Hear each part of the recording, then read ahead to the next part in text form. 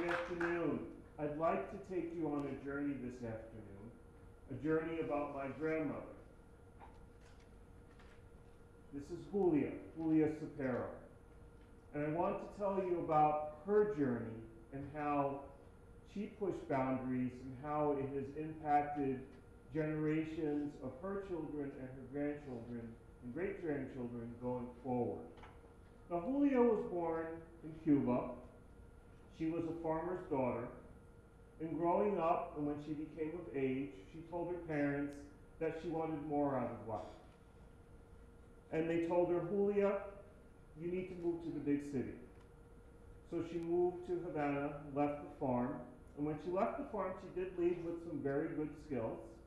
She was an extraordinary seamstress, and the outfit that you see in the picture, she actually made herself. So she went to the big city, and she established clientele, and she sewed outfits for the rich and elite in Havana, Cuba. She met her fiance, and they began to plan their future and how she was going to contribute to their future. Unfortunately, around the early 1920s, the concept of department stores happened in Cuba. Julia lost her clientele. She lost her client base. And she lamented to her then fiance, what am I to do? I want to continue to contribute. So he, in his infinite wisdom, he says, find something else. And she did. She found her passion in midwifery and went back to school and got her certification to be a midwife. And, very wisely, she marketed herself by using the client list that she had established over the years. So she very quickly, she'd already built a trust with these women, became their midwives. It was during that time when she was a midwife that she recognized that there was one critically important moment when the woman was giving birth and the child was coming into the world. And she found it distressing that the act of giving that child a name was somewhat second thought or just something that happened or very easy or convenient by giving somebody a name that was a previous ancestor or a common name. And she thought to herself, this is so ordinary. There needs to be more to a child's name. And she shared this with now her husband, and she says, I want to do more when we start having children and naming the child. So he said, give them that gift. And she did. And what she thought of was that there was a world beyond the island that she was on. And she wanted her children to recognize and understand that there was a world beyond where they were born. So as her children were born, she gave them names intentionally and purposefully from different parts from around the world. Names with origins in the Middle East, names with origins in Europe, names with origins in Asia. She did this so that they would have a natural curiosity growing up as far as where their names were from. And growing up, those sparked conversations with the children that they were growing up with. The juxtaposition of their first names and last names always sparked curiosity with adults and children alike. Your name is so different. It's not a Carlos, it's not a Juan. It's Zeta, it's Graciela, it's Baldomero. Where are your names from? Now, Julia, being very wise, made sure that they knew the origins of their names. So they would have these conversations about where their names came from. And as they grew older and were coming of age, and this was during the Second World War, she would have conversations with them, and they would have conversations over dinner regarding what was happening in the world. What was happening in the place where your name came from. And that became important to them. And it developed for them a global social conscience that went beyond the confines of the island that they grew up in. It helped to form in them an understanding of the world that was outside of their own worlds. They became nurses. They became teachers. They became artists, all rooted in the fact of the knowledge and desire that they were given at birth. Julia gave them the gift of diversity at birth. They were all essentially a diversity of one growing up.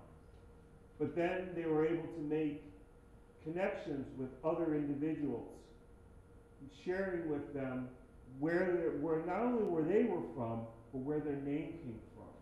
So they understood the value of those global connections just by their first name alone. They were able to address issues of the day, politics, economics, societal changes, technological changes, legal changes, environmental changes, not only on their own island, but around the world. Decades later, I was one of the last grandchildren that she named. Julia had a great sense of history. She named me Fernan, which is French in origin, and she picked that name because I was born on July 14th. Those of you who are historians in the audience, you know that that is Bastille Day. So that's why she picked that name for me.